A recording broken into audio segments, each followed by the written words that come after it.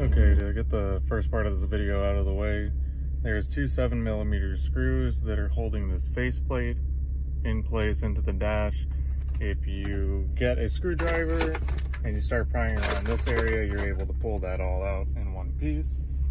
Next is four 7mm screws holding the actual rest of the stereo in place. Once you do, it's a simple slip out. Then you have the radio and antenna and main harness back here to disconnect.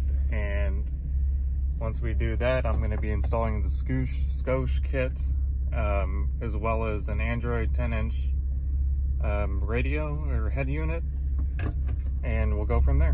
The first step of this is actually to engage the parking brake. Go ahead and put your shifter into the furthest you possibly can, which is M mode in this automatic, and then go ahead and pry this off and up. That'll give you access to these two 7mm screws that are in here, or bolts that are in here to hold the faceplate in.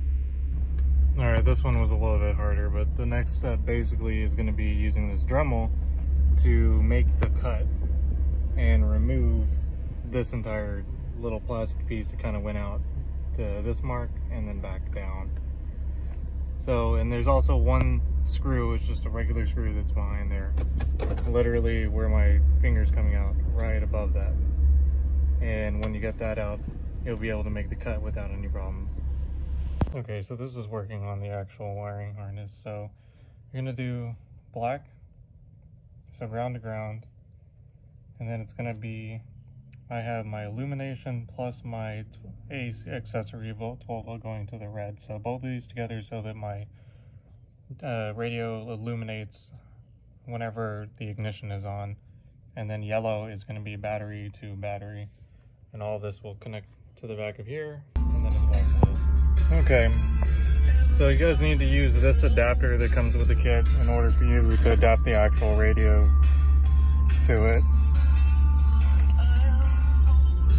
The setup is pretty straightforward. You just adapt the female versions into your male versions, and then go ahead and connect to the back of here. Hold down the scoosh menu to get the installer menu open, and then start installing your options. Steering wheel controls are a little bit more complicated. So this is what I've come up so far with the steering wheel controls. Okay guys, so here's the steering wheel control output that comes with the scoosh kit. You're gonna need to buy one of these off Amazon. It's a 3.5mm female to bare wire adapter. And they basically go to the Android key 1 and key 2, pink.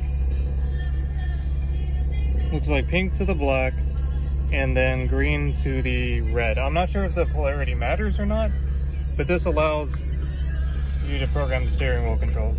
But you have to go to Steering Learn, click on the thing, then hit the corresponding button. It'll say success, and then you'll have your controls. For the way that Androids are, they're a little bit larger than, you know, what they're going to be for this specific kit here. So we had to trim, and yeah, it's going to look a little ugly right now, but I'm going to end up wrapping it. It's going to be completely concealed though by this. So once that'll be in place, you won't be able to tell or see that there was anything wrong with it. It's hard to tell, but do you see that light green wire right there? That's where I have my positive to camera attached. This particular model didn't require me to use this negative. Don't forget that this is going to be for your head unit, to make sure to thread that through as well, because then you have to redo it.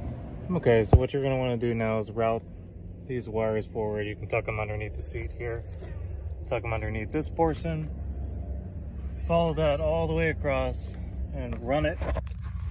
Similarly, if you want to, how I have these wires ran up here, then they would go to here, then to the head unit. You're going to want to cross that wire over this, under here, open the glove compartment, run it through this area here, and get it to pop out in the final spot there.